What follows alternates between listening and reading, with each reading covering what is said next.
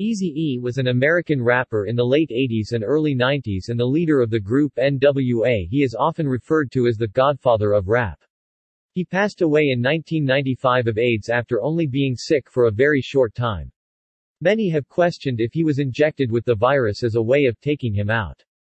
His son believes this, but could it really be true? This is a new thing, right? Yeah. See, if somebody gonna do something about it, Right. technology is so high, right? Right. So if you shoot somebody, you go to jail forever. For the kids, you don't want to go to jail forever, right? Right. So they got this new thing out that people sell them all the time. They got this stuff they call, they get blood from somebody with AIDS, Yeah. and then they shoot you with it. Oh, So well, that that's seems so bad. happy, that's Yeah. a slow death. Yeah. An easy thing, you know what I mean? Yeah. Oh, no. Yeah. An easy thing, you know what I mean? An easy thing, you know what I mean? First of all, you gotta even think of that tragedy. No girl has ever came forward saying that they got the AIDS virus from Easy or Tank. I'm gonna tell you what happened with Easy getting AIDS, and I believe this to this day. And I don't care if you guys got it on film. You could tell the world. They gave him tainted needles with acupuncture needles that tainted him and gave it to him because he got hurt in Honda Valley on quad runs, and he was driving quads. And what happened was is that someone, I won't say the name, but people know the name. I don't want to say that name because it's the devil's name. But, you know, another person in rap, if you know your history of rap, calls him a devil. So if you know your history in rap or West Coast rap, you'll know who I'm saying. But I was told even in the last conversation from Easy not to even talk to that man. And not only that, but I think that they really had a stronghold of giving him tainted needles with the AIDS virus in them through acupuncture. Because how could somebody die that fast of AIDS? Have you even heard of somebody dying in 2 weeks of AIDS, bro? Come on, man. This is unheard of, bro.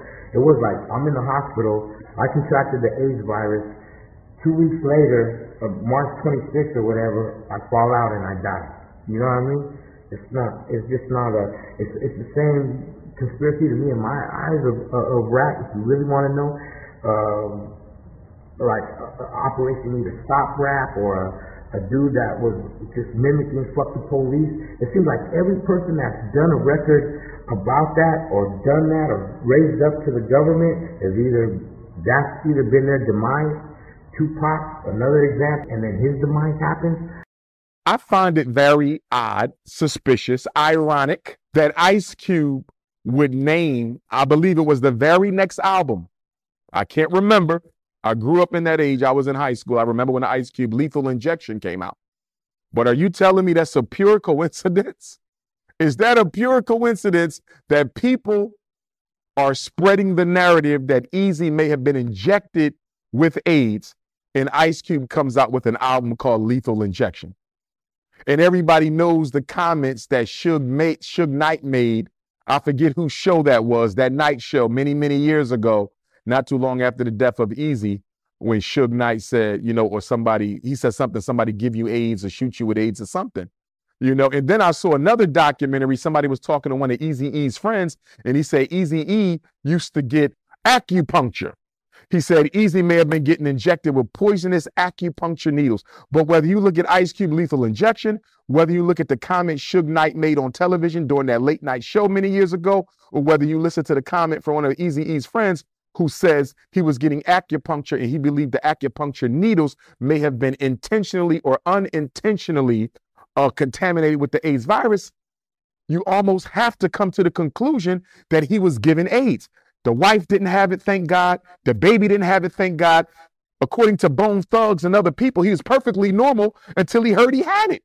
Perfectly normal. They said he was wrestling and running and chasing and smoking and fighting and having fun. So when he found out he got AIDS, the next thing you know, he went down in like a 30-day period or a 2-week period, so they say. I know people who died from AIDS.